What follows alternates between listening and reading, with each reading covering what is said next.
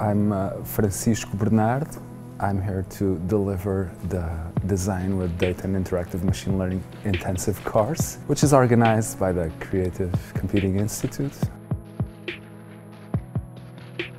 The idea is to demystify AI and machine learning and get people up to speed and with it and building projects, apply these tools, machine learning tools that were designed for being user-friendly and for them to apply in their own personal projects and work as a team as well. I think this is a really interesting format. You gather these creative people in a 1 week. We just dive into this experiential, these experiential sessions.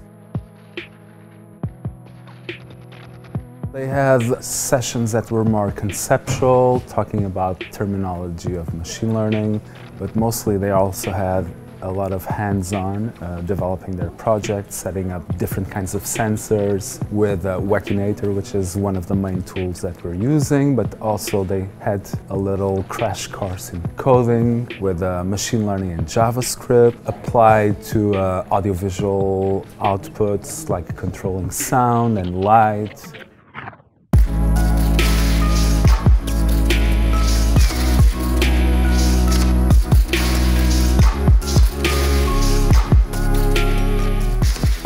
It's super useful because you can confront yourself with a lot of different backgrounds. When you are working with this kind of technology, you have your vision because you have your background. I'm studying interaction design, but if you talk with someone that is studying, I don't know, fine arts, it's completely a different view. So it's interesting how they see it, machine learning in a different way.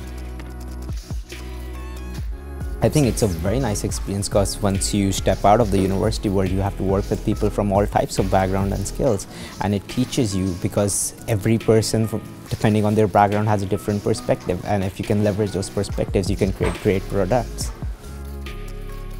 I think that any course that you take, that you do, is just something else in your knowledge and something that you learn. So it's always helpful to develop your career or to develop your practice or research.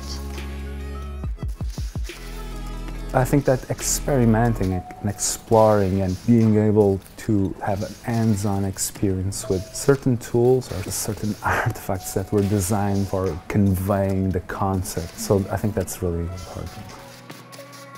So suddenly you can see that there's like this mental framework building up as you communicate with them. And that feels really good, understanding that they're learning and they're grasping the concepts.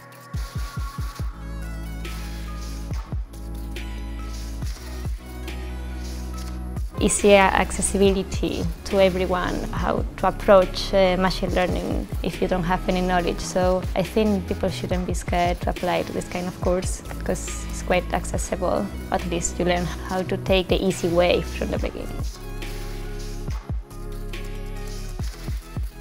Everything is a learning experience. Even if you fail, it teaches you something in life. Just keep trying and trying, and even the failure will teach you something. Maybe you like this thing, maybe you don't. It just tells you, but you won't know until you ever try.